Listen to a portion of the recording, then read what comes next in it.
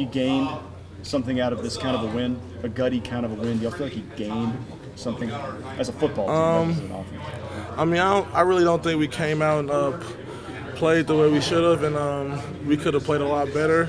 And I wouldn't say we made steps forward today. I wouldn't say we made any steps backwards, but we still got a lot of work on. We could be so much better as a ball team, and which is kind of scary, when you see the weapons we have. And so once we get back clicking again, we got to keep that train rolling because we're heading to the stretch of this schedule. You talked to Braxton after the game? Yeah. Say he was okay?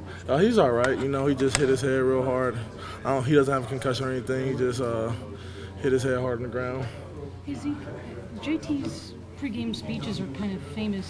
Is this the first time in a long time you've had to go without one of those? I mean, I was thinking that it was kind of weird, but yeah, he gave one before the second half though. But Cardell did a good job picking up where JT left off, getting us motivated before we stepped out on the field. JT spoke to you guys before the second half tonight? Yes. What did he say? Just kind of like they were playing the way that we practice against, and we just got to go out there and execute and make plays. Make a difference for you? Inspire you? Anytime one of my guys get up there and speaks from their heart, it gets me going. So you had a big pickup on a blitz there in the third quarter. Carter, you split it off and run a little bit there.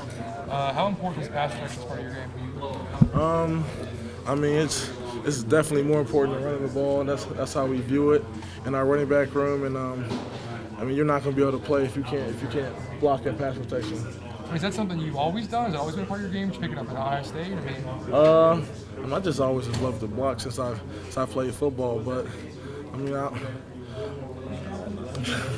Last time you didn't get 100 was against Minnesota. Was that any extra motivation to get 100 tonight? I just knew that they had a great scheme. They're going to have a great scheme from last year. They did a great job bottling me up, and I knew that I had to go out there and make sure I got every yard I could.